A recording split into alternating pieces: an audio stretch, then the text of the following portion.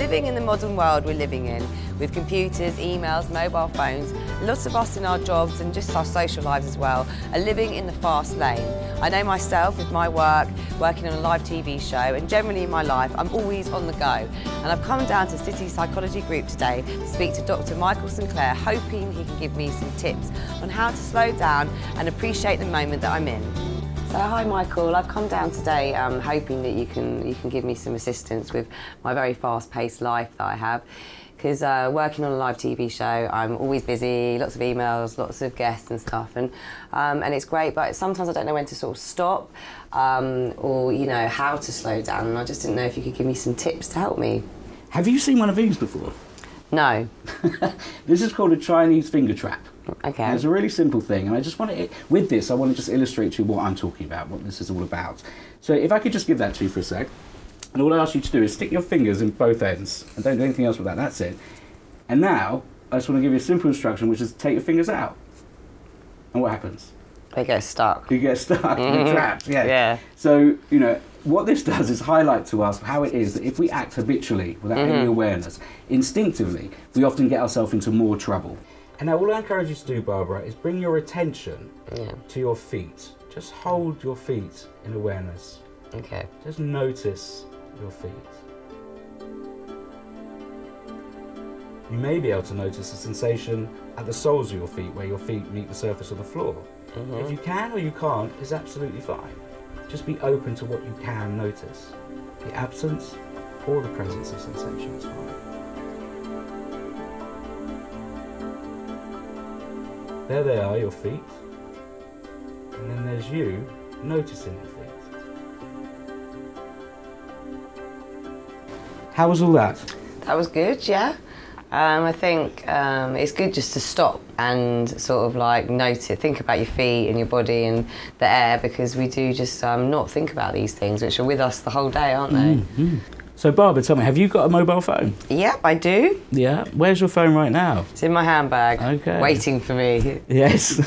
do you feel an urge to sort of check your phone now and again? I mean, maybe even while we've been sitting here today. Yeah, I did check it a bit earlier on the quiet. And I regularly check my phone. Everyone who knows me knows that my phone is never far away. As it is for most of us these days, isn't it? It's kind of an extension of our bodies, I think. Can I just say, well done you, congratulate yourself for staying with me in this exercise without checking your phone. It just went off, actually. There it goes again. But can you see the impulse to check all the time? And of course, if we did that, if you would have done that more often than you did here today, it would have taken you away from the experience that we're having. Yeah. So if we're talking about rushing from one place to another, whether we're sort of running or walking fast, many of us do these days, you know, we can bring mindfulness awareness to our walking as well. So I reckon let's go outside and let's do that now. And now what I want to do is bring that awareness as we continue to walk. So just noticing the impulse to move step by step, raising one leg after the other. Just see if you can notice the quality of each step. Be curious, are you walking softly? Are you walking hard? See if you can notice the sensation of air as you propel forwards against your skin. So Barbara, how did you find that mindfulness walking exercise? I found it interesting because I wouldn't normally do that walking. It's different from doing it inside the consultation rooms, doing it on the street.